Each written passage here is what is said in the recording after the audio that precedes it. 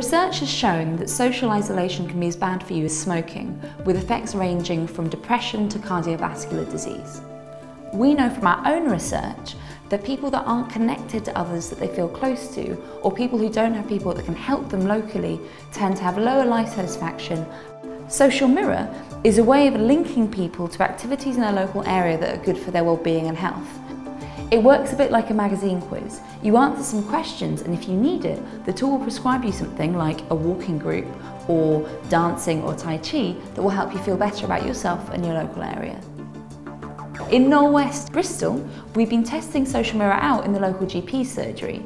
We've worked with over 100 people to ask them how they're doing and what they'd like to do locally. I was waiting for a doctor actually over in the clinic, and this lady was sat by the side of me and she asked me what I did in my spare time.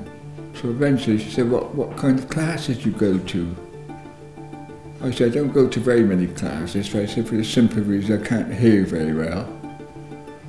I said, one of my problems, I can't understand a lot of people. So she suggested lip reading.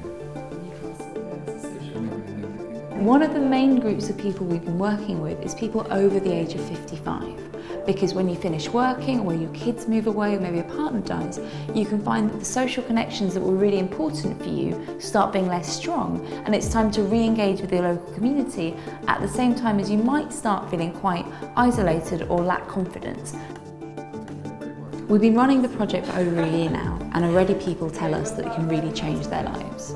The Nominate Trust helped us fund this pilot, which wouldn't have happened without them. We're hoping to roll this out nationally, or at least in more areas, so that we can connect more people to more of the activities that make a real difference in their lives.